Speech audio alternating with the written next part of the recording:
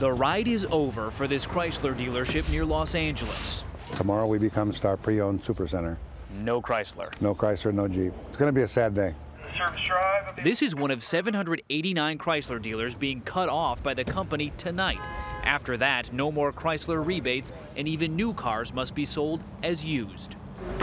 That gave Steve Jones incentive to try to snag a new Jeep at the last minute. He bought another Chrysler just 2 months ago for $10,000 off the sticker price. Even in this economic environment, there are still pretty good deals to take advantage of. Buyers have been in the driver's seat, many getting 25 to 30% discounts. They're going to have to hold on to the vehicles pretty much for the life of the car and drive it into the ground because they're not going to have a really great resale value. The past month has been a bumpy ride for this once highly profitable dealership. After Chrysler filed for bankruptcy, this is what the owner told his team. We will be open for business now and in the future. 2 weeks later, they were shocked to find out Chrysler was letting them go. So what all do you have left on the lot?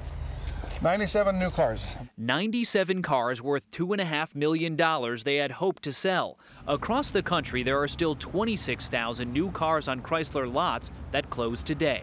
So what happens to all of these unsold cars tomorrow? Well, Chrysler is now telling its dealers it's going to take them off their hands and off their lot. The company says shut down dealers will be able to transfer their leftover cars to dealers staying in business, but at a loss of $350 to $1,000 per car. This dealership could lose up to $100,000. We didn't deserve this. Just flat didn't deserve this.